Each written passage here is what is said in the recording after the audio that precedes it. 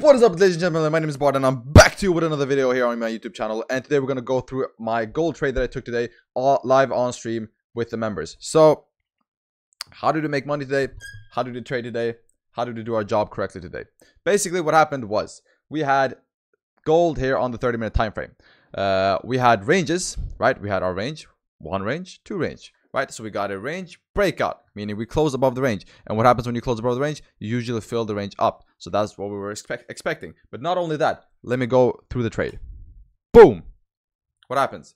Big. Let me go to the 1 hour. Big candle. Big, strong, juicy, bullish, green candle close above range, right? What does that mean? It means that we're heavily bullish currently. Now, where are we bullish to? I don't fucking know. I don't know if we're coming up to here. I don't know if we're coming up to here. But I do know one thing. Which is what? One of the strongest concepts you will ever learn about in trading. Wick fill. We will fill the wick, right? So that's what we played for out of. Now, hold on, let me itch my elbow. So basically, we knew that this wick was going to get filled. And how did we play with that knowledge? Well, we knew that if we create a candle that opens up with no top wick, but with a big bottom wick, it will have a slingshot effect, meaning it will create that bottom wick. Slingshot effect. Once it flips, it will fill the wick up. So that's what we waited for, right? Now, this trading view replay button is kind of ass because it doesn't show each tick. But what happened was we created a candle that looked like this, right? We created a candle that had no top wick, but only created a bottom wick. Which means what? Which means that we, knowing that it will have a slingshot effect and fill the wick up, we had a buy stop right at the break of this high, right here. Buy stop at the break of the high, buy stop at the flip, expecting us to fill the wick up.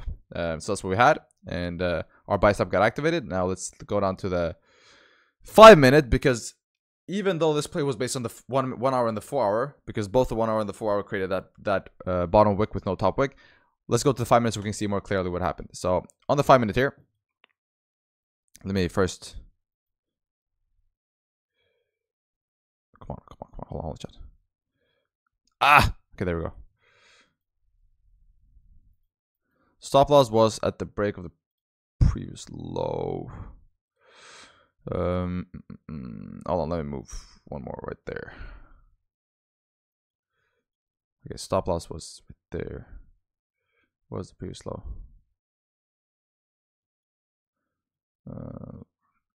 Hold on, chat. Let me see what stop loss was. So 13 point. Where was stop loss? Right around there. Okay. So now what happened here, my beautiful people? Basically, what happened was we waited for the 1 hour to open.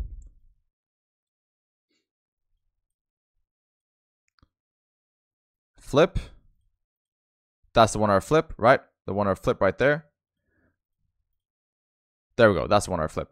All right. So what happened here is very crucial. This is a testament to strong psychology. So what happened here is we saw fucking 30 pips in profit. We saw 30 pips profit. And most people would be like, oh my God, 30 pips profit. We gotta get it. Right? Most people would be like, shit, I gotta close 30 pips profit, bro. I can afford rent. But me, being the experienced trader I am, I was like, no.